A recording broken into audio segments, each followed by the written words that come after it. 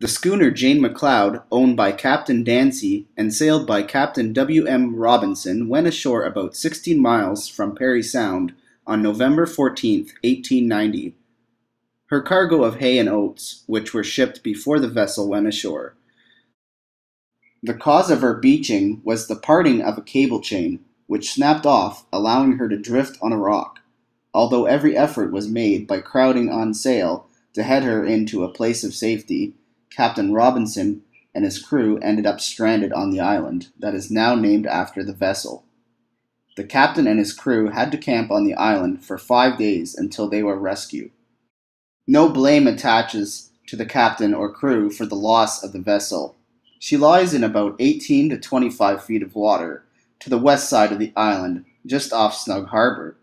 The 123-foot hull lies flat on the sand and is very badly broken.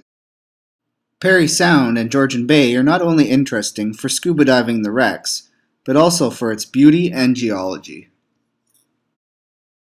Parry Sound is the world's deepest freshwater port, located on the eastern shore of Georgian Bay.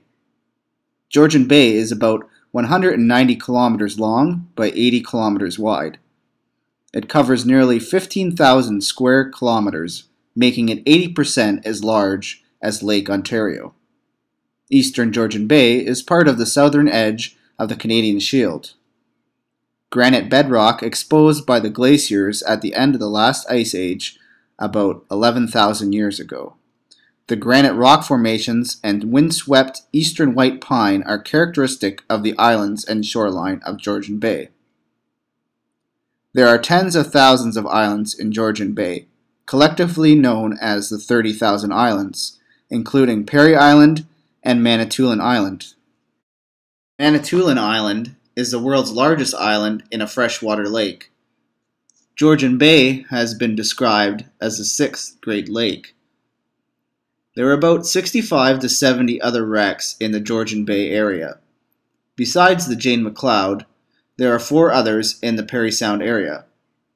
We also dove the SS Atlantic on this day, but unfortunately the video did not turn out.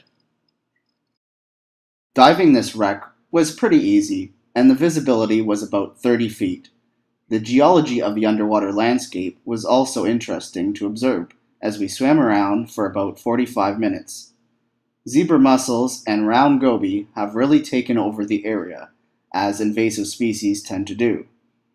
This seemed to be the only life in the area for this time of year. The large timbers from the vessel were very impressive, although it was hard to determine what pieces belonged to what section of the vessel. We enjoyed our day of diving this part of Georgian Bay with Tony, the owner of the Diver's Nook in Parry Sound, and also enjoyed the scenic views of the area while on our way to and from the wreck.